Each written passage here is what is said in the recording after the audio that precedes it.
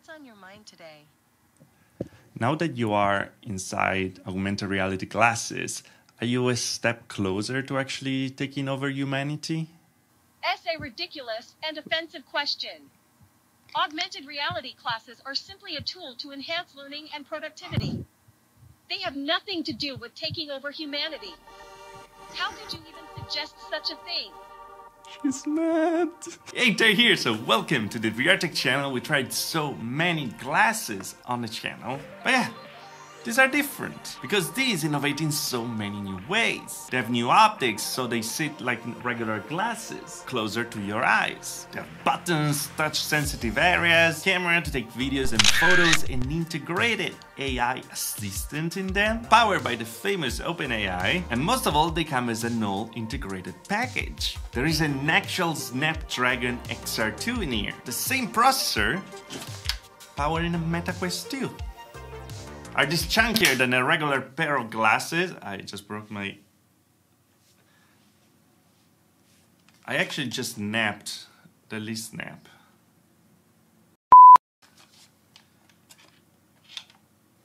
Good job, D. Good job.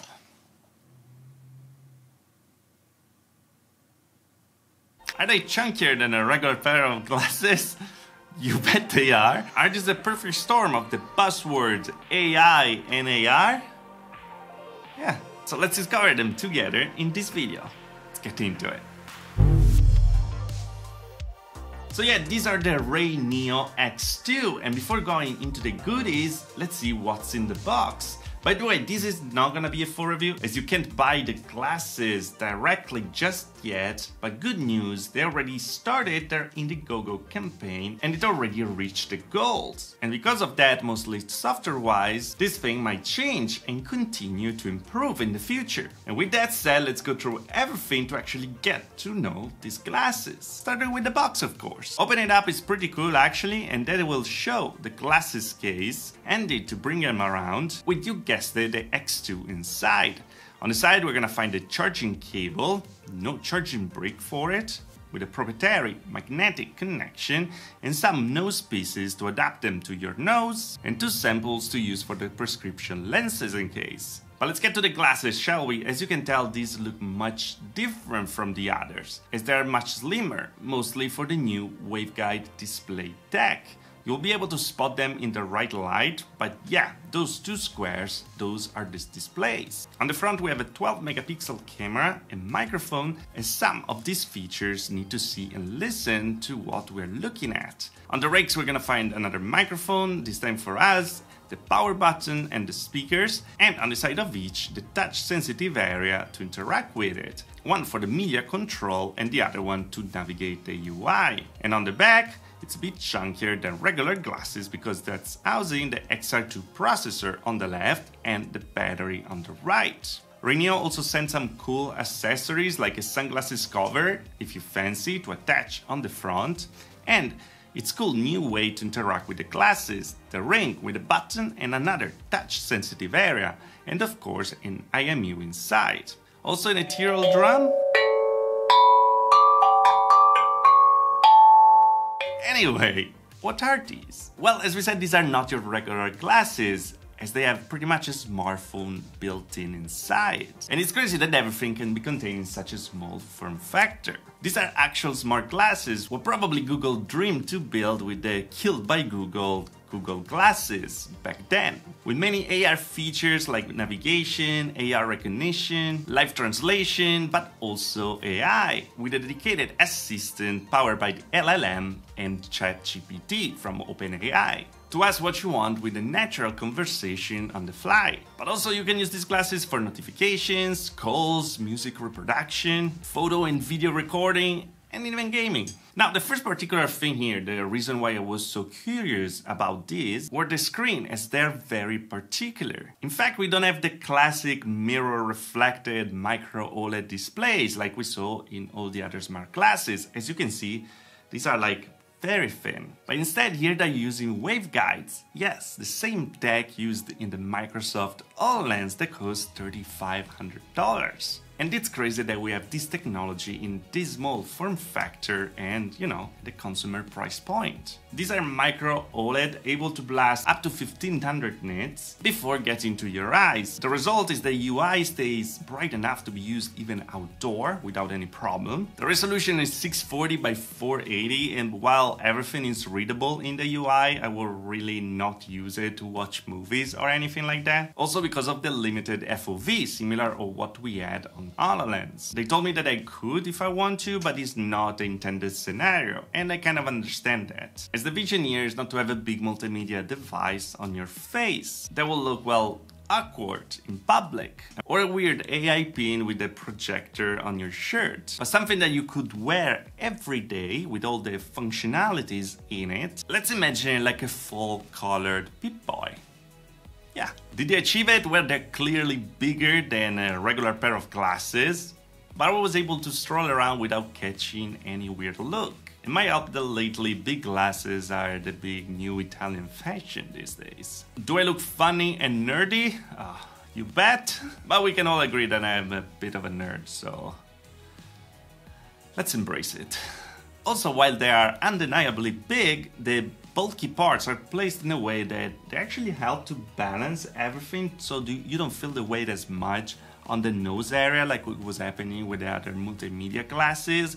These feel weirdly balanced and comfy, even, you know, to wear around. But well, let's use them, shall we? Let's get a tour inside. So as you can see, this is the UI you get when you tap on the power button, and you can navigate on it with your ring, sliding around just like this, or just sliding on the rake on the right, because the one on the left, as we said, is full multimedia, and well, you see the volume will go up and down. Because yeah, this is kind of a Pip-Boy where we have the time on top, connections, and battery life, and also the ring connection. Because bear in mind that here you don't actually need a phone, as you have a processor inside. The cable, by the way, is just to record the footage, so you can see what I'm doing. But yeah, you can use the app to connect it to your phone to share the connection. That's actually very important, but you can also connect it directly to Wi-Fi. So yeah, standalone. Connecting to the phone, you will get the notifications, of course, like this one. You tap once to get inside, you double tap to go back, or you can even do phone calls, as you can see, say a number of contact. Going on, we have the settings with the display settings. For example, also the heads-up display, so when you look up, you get notifications. Calibrate for AR. We have some settings like the volume and whisper mode, if you don't want other people to actually hear too much what you're doing. General, well, all the information about this. At the end of the day, we're still working on a modified version of Android, and that's very good because you can actually install APK in here. It's not completely certified. They can't actually say that everything is gonna work, but you can install them, so see what happens. We have the quick control over here with all the same things that we got in settings, but faster, of course. The App Center, so we can actually go around with all the apps that we can install on here, like maps, cameras, stuff like that. And of course, the quick with space, that is the AI assistant. This is pretty cool because Grace and Amy are actually powered by ChatGPT from OpenAI. So it's not your usual Alexa, Siri, or a Google. Sorry about that, as you can have actual conversation with them. So yesterday I was cooking, as I asked how long it would take to actually cook some pasta, and the AI told me that it really depends on the pasta. It's actually correct. So we started to talk about different stuff, and then I asked for a timer, and she said, okay, let's put the timer down. And also, anyway, is that the timer for the pasta you were talking about? Because if not, I could give you some recipe or something like that. So while I'll never accept recipes from the internet or an AI assistant when I had my grandma recipe, I came out happily surprised, and I clearly didn't tell her to shut up. I'm just kidding. I will never insult an AI that then is gonna kill me when, you know, Skynet is gonna happen. Another thing that this thing can do with some apps is actually to recognize the objects. It's called Vision Go, and you're seeing an example over here. It's pretty cool and fun to use. But going on, we get to the camera, and this is pretty straightforward. You can take photos, you can record videos, or even time lapses, and they're gonna be stored on the glasses, and then you can transfer it with the app or just connecting this to the PC. The shutter speed, unfortunately, is not the fastest, so you will get some blurred images if the light is not correct. So yeah, it's not a high quality camera phone, but it gets the job done. And it's also pretty funny to have the viewfinder attached to your face. Say cheese. The camera is also used for the AR applications, by the way. Do you remember the ethereal drum? Well, you can actually play with it. It's gonna teach you some songs. But now let's get to my favorite part, is actually live translation, because with this you can actually face a person and have a translation directly close to this person. You can decide the languages, of course. So let me put Italian over here. So let's try it a bit, let's see how it works.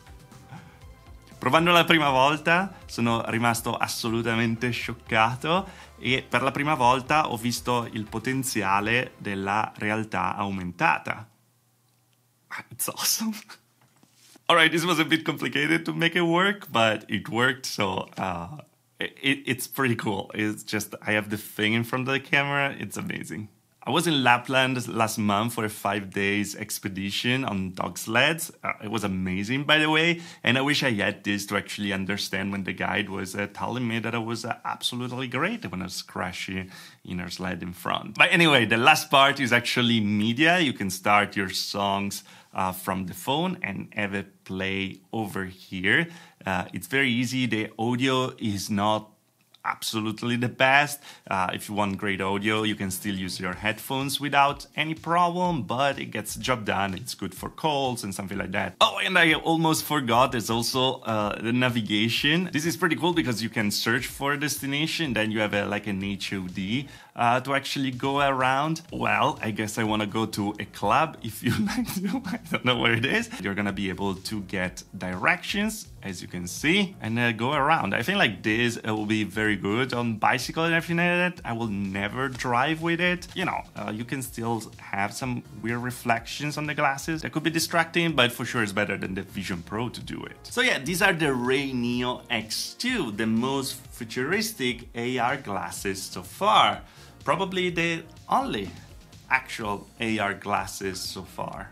As I said, I was really excited to try them out. It's a kind of a glance of the future of actual AR glasses, and it's crazy what they were able to achieve here in this small form factor. I mean, this is twice as powerful as HoloLens, and they look like glasses. Bigger, bulkier glasses, but glasses. Putting down some positive and negatives though, so far. I think the tracking needs some work when using AR apps. The FOV is kind of limited. It's okay for the use scenario, but it's limited. The screen resolution is not the highest, and the focal point is a bit weird. And battery life is not the greatest. For sure, you can keep the screen on the entire time. Also, the wide-angle camera would have been so much better for videos, but understandably harder for tracking and AR functions. It's positive, I really love the form factor. They finally look and wear like regular glasses. The comfort of them is very good. The screens are bright, and I love to see the waveguide tech